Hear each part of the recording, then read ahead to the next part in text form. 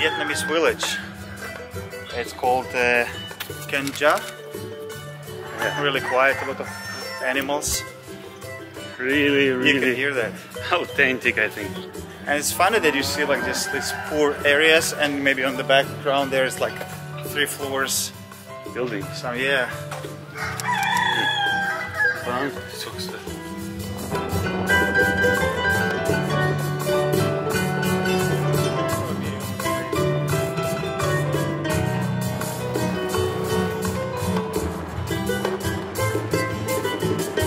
Whoa, whoa, whoa, whoa. Good boy.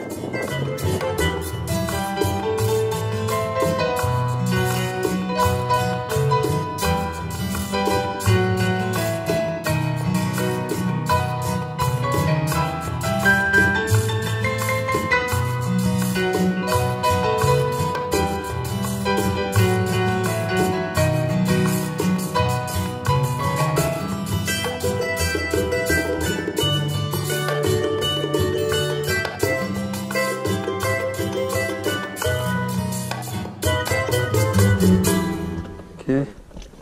Раз, два, три. Раз, два, три. Okay.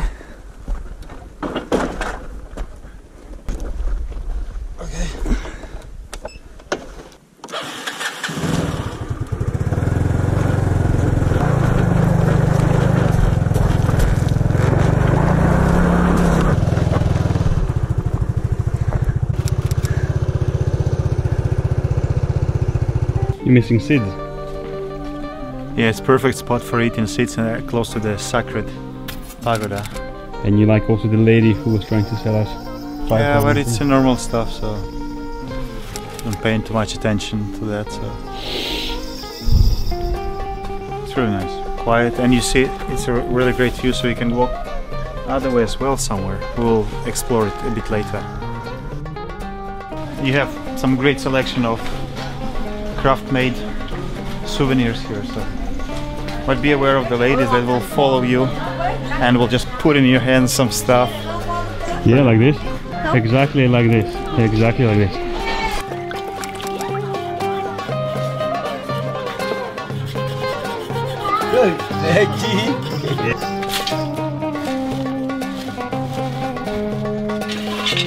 We just went for a hike there, and the guy just started to following us and showed us the cave, his private cave. And he made us maybe 10 minutes here, spend us here. Bước kế, đây tụi bước 1, bước kế, đoàn con gái nhà Phương. Đấy hai cái tướng, mình đến hai cái tướng, tại bà quần, cái chèm nó tên là Phương, bên trái tạm, cái tiền cái kem đó thì với gái con gái nó chạm. This is like a mini apartment here. Bên trái nào? Wow.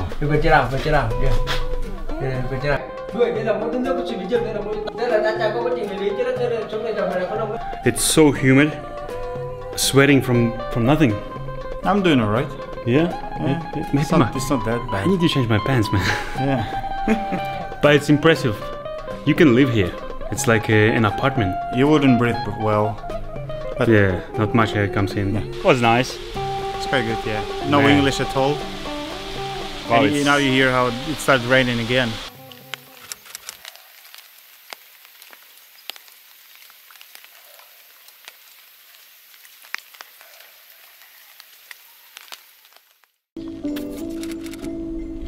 Haha! We just ordered our first logos, probably like 15 of them, different colors, different sizes. just to check it out, how they look like, And how does it work in general?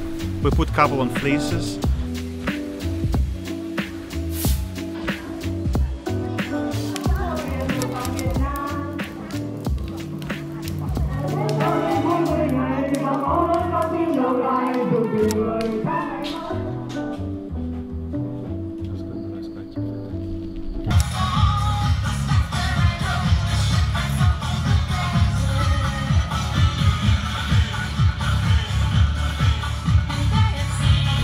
So we're at the Fat Diem complex. It is a Roman Catholic cathedral here.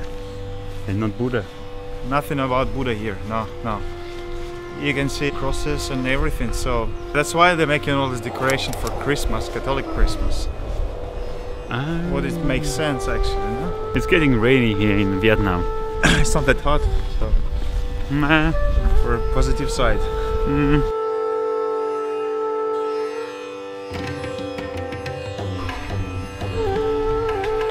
Bye. Hi. Yeah. Thank you. Can we talk a little bit? Yeah. The people preserve it, and we can go around it. There's some places you can go into. You cannot sit here. So this is summer. You cannot jump over it. Okay. I was very curious. Are you happy with your school uniform? Yes, I like it. Maybe you want the Hello Kitty one or something. Every window will lock. We cannot go into it. Unless we break it. No. Are you praying also or no? No. High five! Cuc Phuong! Of course, it's Cuc Phuong. What do you think about the attention from the local girls? It was unexpected. Yeah, they were keen to speak with some foreigners. Yeah, and everyone was really excited, taking pictures, videos, and so I guess there are not that many tourists here. I wish the environment around this place was better, because you can see straight after there are like just some buildings, you know. I wish it was like maybe emptiness or just trees, something like that create kind of this atmosphere. It's sad to say goodbye, but we need to go. It's not okay. I mean, So poor acting right now. it's the first place when we got this massive attention from the local population, and we have to say goodbye and leave.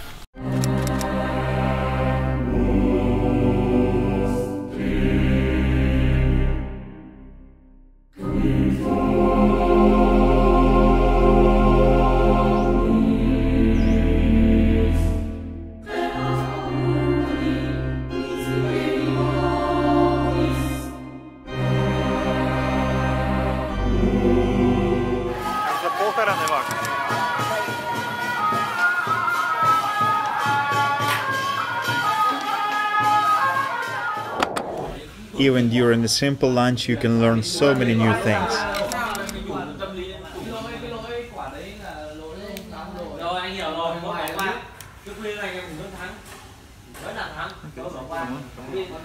Train station of Ninh Binh. We're heading to Thanh Hoa in order to take a bus to Laos. The main reason for our unpredictable move is the wet season in the central Vietnam.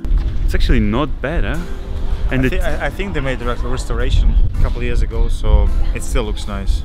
And the tickets, they're like airplane tickets. Yeah, we have a boarding pass. I think these guys are living there. House on the wheel.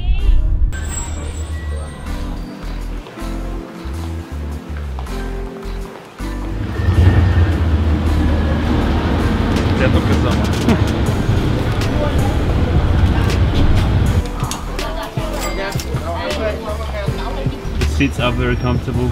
I think we took the cheapest ticket we could. Yeah, I chose the best one for us.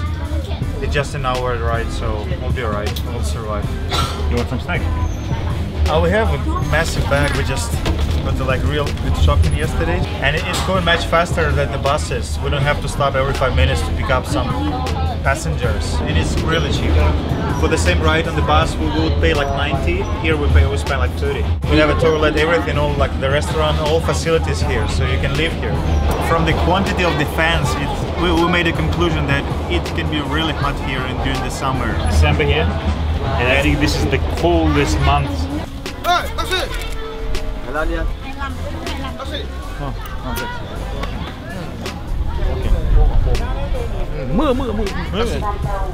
Walking.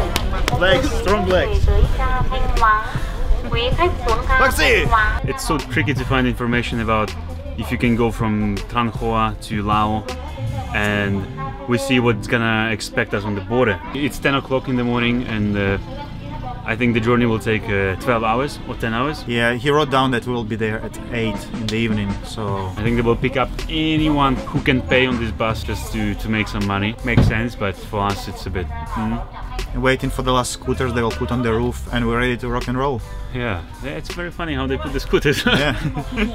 The bus looks alright actually, the seats at least. Because it's empty and it'll be packed. You wouldn't enjoy that much, I guess. So on the bus station we spoke with the guy on the ticket office, and we asked how much to go to Lao, and we had a nice paper when he wrote departure at 10, arrive at 20 o'clock, the price is 300, for two is 600, and now it's starting. The most interesting part is the guy came to me and he asked for money, so I gave him 600, and I said it's for me and for you, and what he started to ask is one is 600, and I took out this paper and I showed it to him that look, we on the bus station we will show this and this and this, and he left to speak with the driver. Let's wait until he comes back and what he see.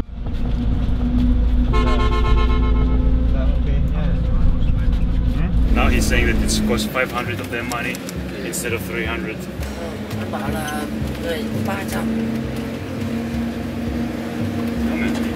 One, 300. Oh man. Most probably they will not take us on the next ride after the border, but it means that we try not to pay at all. And 300. We just passed the Vietnamese border. We got the stamps on the way out, and we need to get the Laos visa now. Yeah, we had a quite big discussion regarding the tickets and payment. They want whole payment, and they want 1 million instead of 600,000. So we say that we don't have any money. We have only 600, and we pay half, and the rest we pay when we get with the visa, with the last visas, and we're going forward.